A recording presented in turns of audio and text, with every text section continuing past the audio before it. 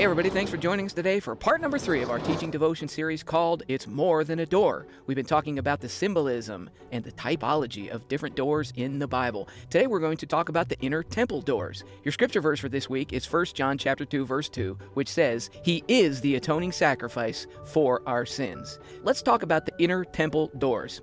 I have 5 points for you. Here's number 1, the dilemma.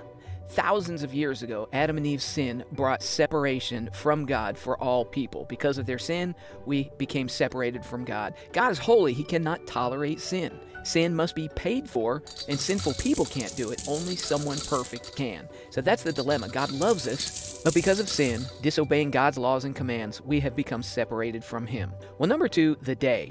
God loves His created people, even in spite of this sin and this disobedience that all of us have within us. He loves us anyway. So God made a 2-part plan to provide forgiveness. One was a temporary plan, but one would eventually be permanent. As part of the temporary plan, Solomon built a temple, a building according to God's instructions. It would be a place where people would worship and offer sacrifices to God. Number 3, the doors. The temple had doors in it, and we're going to talk about 2 of the doors that were part of the temple.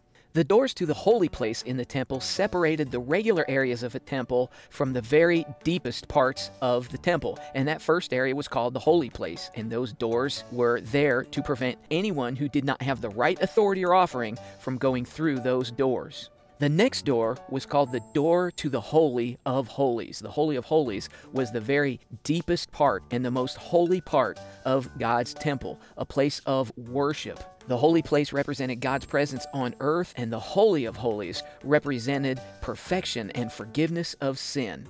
Now, the door to the Holy of Holies was different because it wasn't a wooden door with a hinge like that. It was actually a veil or a curtain. It was that kind of door, and that separated the holy place from the Holy of Holies. Number 4, the daily deeds. At the temple, in the holy place, there were things that had to be accomplished every day in order to correctly follow God's instructions for worship and sacrifice. And only if you were a priest, you could enter the holy place as a representative of the people before God and to perform those duties, like looking after the 12 loaves of unleavened bread, tending the lampstand, and burning incense, and other things like that. Those were the daily deeds at the holy place.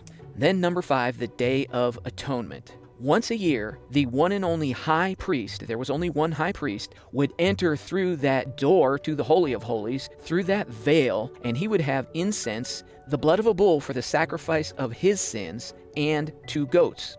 And the high priest would wave around the incense so it clouded up the room with a perfumey smell. And then he would sacrifice the blood of the bull on the mercy seat on top of the Ark of the Covenant for his sin. Then the blood of 1 goat was put on the mercy seat for the forgiveness of sins of the people. And then the other goat was sent away after the priest laid his hands on the head of the goat to impart the sins of the people, and that scapegoat was sent away forever. There's so much rich, amazing stuff to the Day of Atonement. Don't have a whole lot of time to cover it here, but I just want to help you understand about the door of the veil through the Holy of Holies. If the incense or the offering of the high priest were not correct, the high priest would die right there in the Holy of Holies. And so this is what they did 1 time a year, every year on the Day of Atonement. That was part of the temporary plan that God had to deal with sin.